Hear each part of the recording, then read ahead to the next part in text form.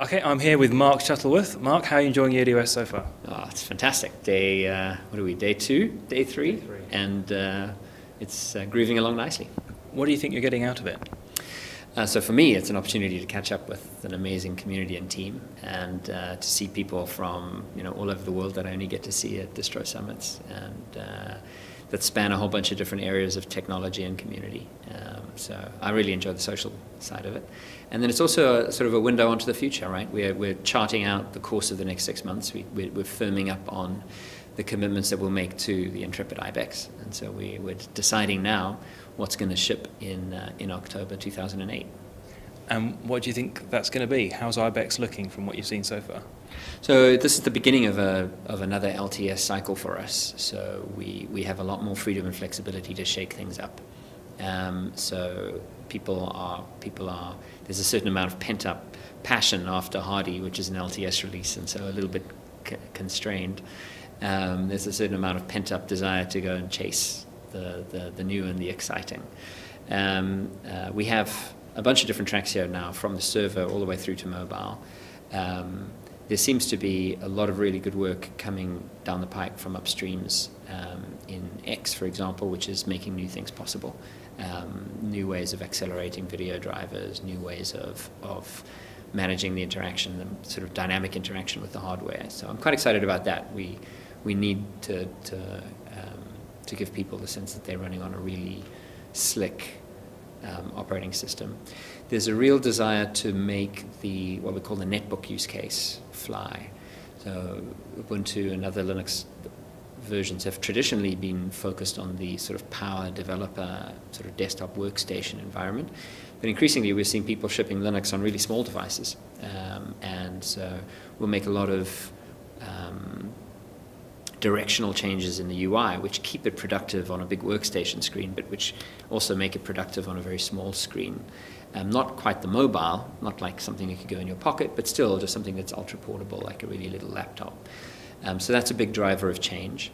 And then the increasing use of Ubuntu in a corporate environment is a big driver of change. People want to be able to sign into Windows networks. They want to be able to sign into large institutional networks where their credentials are being managed in a directory, and have all of that just work in a very slick kind of way. So it's great that we've got guys here from the Samba team. It's great that we've got guys here from a couple of different directory and other kinds of communities who know how all of these pieces need to fit together and can give us guidance. They're quite diverse disciplines. I mean, small form laptops, you've only got to look around, and hundreds of developers have got these tiny little things in their hands, and they're tapping away on them. But also the corporate side of things and the mobile devices. Lots of talk about the Ubuntu mobile here. Is Ubuntu at risk of getting overstretching itself, do you think? Yeah, that's a real risk. A couple of key things, though. The first is that the core teams, the core sort of desktop-focused team, hasn't been too shaken up by the addition of server and the addition of mobile. Guys who've come to Ubuntu to focus on the desktop continue to focus on the desktop. And to a certain extent, they benefit from some of the infrastructure that gets put in place for to meet the server use case. Like a lot of the Windows networking stuff, for example, really only is happening now on the desktop because it was an imperative on the server. A lot of the kind of hardening, security hardening capabilities are really being driven by the server mandate, but desktop people will benefit. Ubuntu will become more secure as a desktop platform as a result of that. And as a personal user, all of your personal data is on your personal computer, so that's a real win. There is congestion at the very top, right? That the leaders of the project have to task switch and try and balance between those things. But in principle, I think it's an extraordinary, it's an ambitious mandate to say, let's create a platform which scales from the mobile all the way up to the server.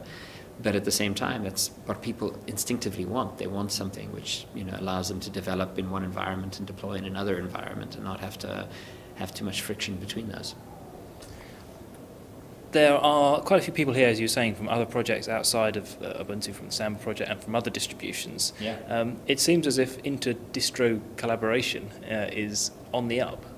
Well, it's a big theme. It's both philosophically and practically, it's something that I very much want to see more of and have put resources into, and try to articulate both a vision for it and a rationale for it. You know, I think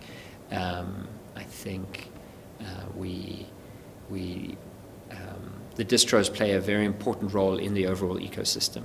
It's not as important as some people think. You know, the real innovation gets done in the upstreams, and so a really good distro is effectively just an efficient conduit for that work from upstreams to their users. I know that a lot of the Ubuntu developers enjoy collaborating with other distros, but there are often sort of practical obstacles to that, as well as sometimes ideological obstacles and corporate obstacles. So a big theme for me over the next year is trying to break down some of those obstacles and find ways to let developers collaborate. A key idea that I'm sort of championing is the idea of coordinating some of the freeze processes, some of the decision making as to which versions distros are going to ship. And I don't think that it's a good idea to have everybody binary compatible, because that's putting people into too tight a box. And I don't think that it's necessarily even a bad idea to discourage people to make different decisions as to major components and versions. But I do think that that a lot of barriers to collaboration arise really accidentally, because we don't think consciously about whether or not there's a need to do something different, or whether different decisions get made just because no one's thinking about them. So, for example, if we can articulate that we really want to start freezing kernel X, OpenOffice, and so on around about a certain time, and other distros are likely to be freezing at roughly the same time, then let's agree on broad versions, so that if we find a patch that makes a particular printer work, another distro is more likely to be able to use that patch immediately, as opposed to having to forward port it or back port it to whichever version they're on. The same is true it's true for hardware enablement, it's true for application patches, it's true for a large number of different things. I don't think distributions succeed by competing on having the latest of everything so much as succeed by giving people a great experience. And we all give people a better experience if we're able to collaborate more efficiently. So to me it makes sense to do that. That's something that we've perhaps feel more strongly than other distributions, because we've always tried to collaborate with Debian. So it's not unnatural for us also to want to collaborate with other distros. So I'm delighted that we have guys here from SUSE, from Fedora, and hopefully there'll be a natural sort of spontaneous desire to see these things work more efficiently. Well, we've already heard from the Kubuntu and Xubuntu guys about syncing their release in with the release of the upstream desktop environment. And you sort of blogged recently about trying to get distributions to release in sync with each other. How realistic is it? Do you think that it ever really would happen?